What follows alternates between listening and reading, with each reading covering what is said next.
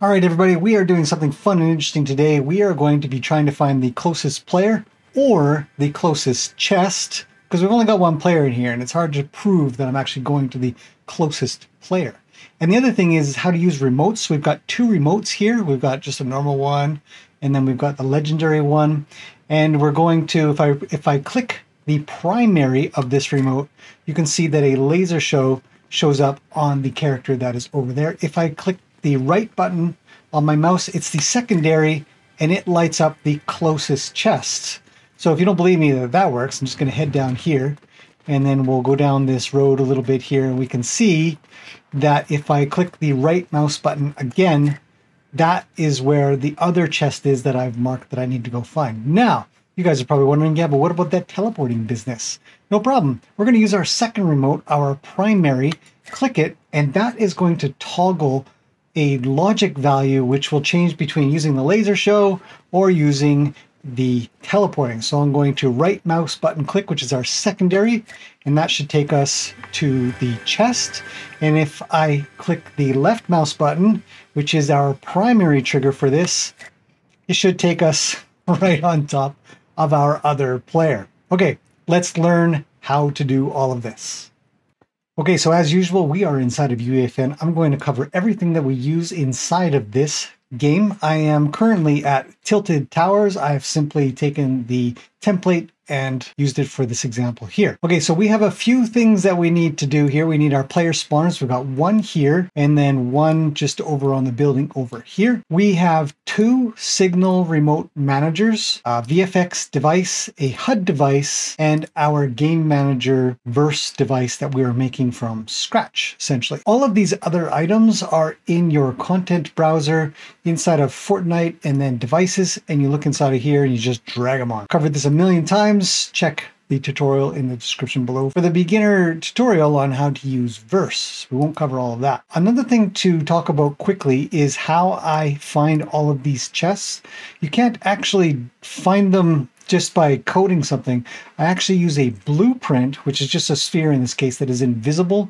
I've set it to be not visible in the details panel, and I've placed 5 of those in the game. You can see here I've got chest marker 2, 3, 4, 5, and these are all just blueprints and a sphere mesh that sort of lives inside of there. Nothing special whatsoever. And that is all the devices that we need for this. Let's take a look at the verse so that we can build this all out. Before we get too far into this, I want to thank everybody over on Patreon for being here. You guys are the best. Thank you for being such rock stars and sticking with me on this one. It literally drives this tutorial series. Okay, so we are inside of verse now, and this left-hand side comes up automatically, but I wanted to tell you guys that if you hit Control B, it goes away because you don't always need it. You might want more space on your screen to do some coding. So that's a little tip for you. Okay, so we have our game manager. Now the game manager is our main verse device. I've already covered how to make this. Check out the tutorials for that. We've got our players map and our global user unique ID, which I covered in the last tutorial, but these are just for keeping track of the players. We're actually not doing much with this time around, but I do it for every single game. Very important. Okay, we've got our 2 player spawner devices. They're editables, as we mentioned in the past. Making them an editable means that when you select your game manager verse device, you can go and check inside of the details panel to see all of the things that you can connect up to it from the stage. So we also have 2 signal remote managers. One is the normal one and one is the toggle one, which I use just for this tutorial. You don't need this, but this is kind of a good lesson to learn. And they are signal remote manager devices. The VFX device that does the laser show is a VFX spawner device. Teleporter, to make us move around, is a teleporter device. And finally, the HUD message device, which shows a quick HUD message when you found a player or a chest. We have a string to message function here. I've covered this in the past. You need this to change the message for the HUD dynamically. Just something to remember and do. And then I've got this toggle here, which you guys don't need to do, but we've done for this tutorial to hopefully teach you something kind of interesting and new. So on begin runs when the game starts. All of these things are literally just subscribe methods for the variety of devices that we have. So we have our P1 spawner spawn event.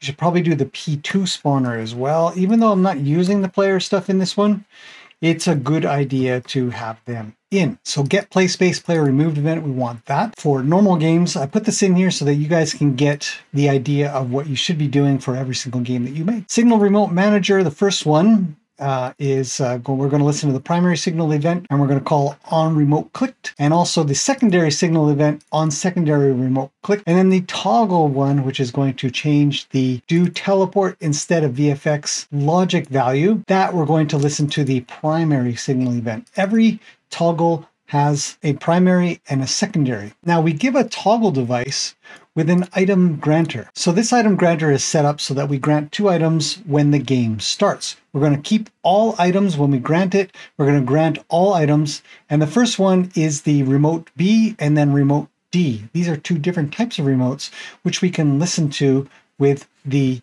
remote managers here. Make sure to set the remote managers up to either, whichever one you want. There's common, uncommon, rare, epic, and legendary. I'm using a legendary one and the rare one, which is B and D right here. So B and D. So the other one here is set up for rare. Something to keep in mind, you got to keep these lined up with what you give your players. I like the blue one and the gold one, so that's all I've used. There's no other reason for it. This is enabled at game start, and we are going to grant on game start here. Okay, so once the remote is granted, we can use it, and we want to be able to listen to it. So that's what all of this is for. So on toggle remote clicked is simply a toggle between true and false for the do teleport instead of VFX, so that I could show you guys, you can either mark something and be able to see it like a hide and seek kind of thing, or you can teleport to it. So I'm just triggering the difference there. Nothing exciting going on. The secondary remote clicked is to find the closest chest, and the other one, which is down here, more the remote clicked for the left mouse button, is to find the closest player. These are 2 different functions that we're running. So find the closest chest, I'm really just kind of going off of my distance tutorial that I put up a while back. This is nothing special, nothing interesting in that regard, but we want to find the closest one. So we're going to set our closest chest to be a creative prop, an empty creative prop. We're going to overwrite this later because we know we're going to find creative props, but we also are going to be tracking whether or not we found it. This is kind of important just in case we don't find a chest. Like if we were to remove chests as we find them or do something, then we would want this to come back false so that no marker or no teleportation happens. We put in here the distance to me as 1 billion. I don't know. It doesn't really matter. It has to be a very, very high number that we're never going to get in the game, because we want to find out something that is closer than the farthest thing, and this is the farthest thing. For chest in chest. Now this is an array. This is an array of creative props, which is all of our blueprints. So we're going to run through this whole array, and this is how we do it. We loop through an array by going for chest, which is just a value, you could put anything in here, of the chest's array. And then we say, hey, get my fort character, because we need to know my position, which is a vector 3, which we get from the get transform translation value.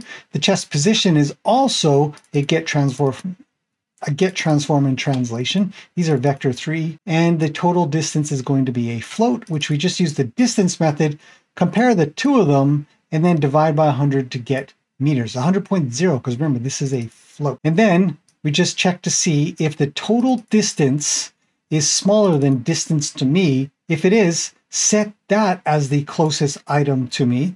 Set the chest as the chest that we found and that we actually found it. Okay, hopefully you guys are following all this.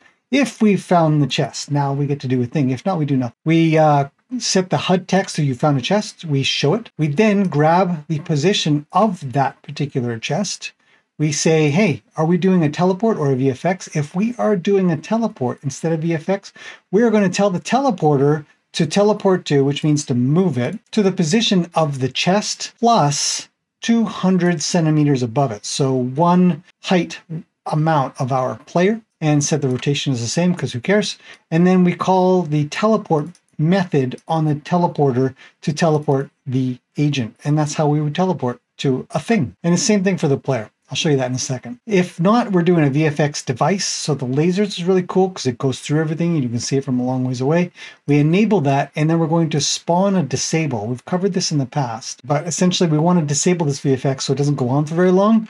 And that's down here where we call this function here, which is a suspends. So it suspends activity so that we can sleep and have a little snooze, little timer, a little 3-second timer.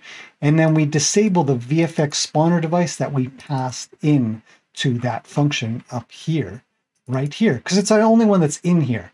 Now, if you have lots of players, you're going to want more VFX devices, but I'm not covering that in this tutorial. It's too much to put in. It's a little bit advanced. Okay, so we also want to know how to find the closest player, right? It's the same thing. We literally want to do exactly this, except we want to find the other player. So to find the other player, we want to go through all the players that are in our play space. This is a very easy way to do this. You get play space, which is the space of the game. We get all the players that exist inside of it, and that is an array of players. Simple. We can even get the player count. If you want to know how many players are in your game, you can get this by the length of the array. So a little extra tip. So we can even print how many players there are in the game. And I'm kind of picky. So if there's one, then we want to go, there is one player in the game. If there's more than one or zero, which is weird, there are 2 players in the game. So you can kind of do that kind of thing just to be a little more cool. Okay, so we're doing the same thing. We're finding the closest player, except this one is an optional agent. If you've never done this before, it's important to learn about it, meaning that we can't set a default value in here. We can't set some agent that doesn't exist. So we set it to false, and this is an optional. This may be confusing. If not, just try to listen, memorize this for now, and later on it'll make some sense. We're doing the same thing, distance to me, found player. We're going to run through all of the players in that array, just like we did with the chess.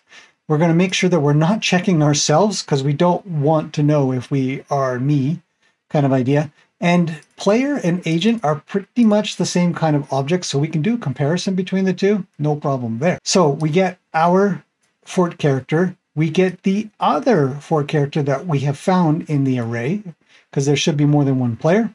If not, this will not run. We get my position, the other person's position, just like we got the chess position. We check out the distance.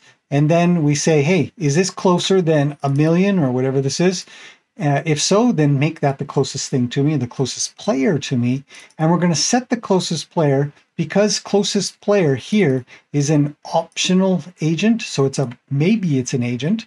Then we use option with the little curly brackets here, and we put the player inside of there so that it still sets closest player as an optional item. Kind of confusing. I remember when I first learned about it, I don't understand this, but this is how it works. Okay, so if we found a player that's closest to us, remember, if there's only one player in the game, then we're not going to find anybody. So we want to know if we found them or not, just like for the chess. And we'll set the HUD to do its thing, and then we're going to grab that player. So player agent, and then we cast this closest player, which is an optional agent, to an agent by putting it in square brackets and then cast to the agent and put a little question mark at the end. And this will cast it to player agent object. Very useful. Don't forget this stuff. Then we get the position of everybody kind of thing. And we check to see if we're teleporting or using a VFX device. And we do the same thing. We teleport to 200 centimeters above the other player and teleport us, which is why we land on their head. It's kind of funny. You can do this for X or Y and have yourselves come beside or behind or in front or something like that. You can minus off of this to be in a particular direction. You would maybe check to see which direction they're facing, show up behind them, that kind of stuff. But for now, we're just showing up on top. Nice and easy peasy. The rest of this is just the default stuff that I put in for every game. We got our on player removed and we've got our on player spawned, which doesn't really do anything for this particular game because we're just trying to find what's going on. We got our custom player verse file, which again is very, very minimal, but I encourage everybody to learn to do this, even if you're not using them. That's what I do, and it's very important. And that's it. That's the whole thing. That's how you can teleport to a player or teleport to another object or use a VFX device or something like that to find it. Do a little hide and seek kind of thing. That would be kind of fun. And hopefully that's been interesting. If you have any questions, let me know. And of course, the code is overall on Patreon if you don't want to write it all out. And I'll see you guys in the next one.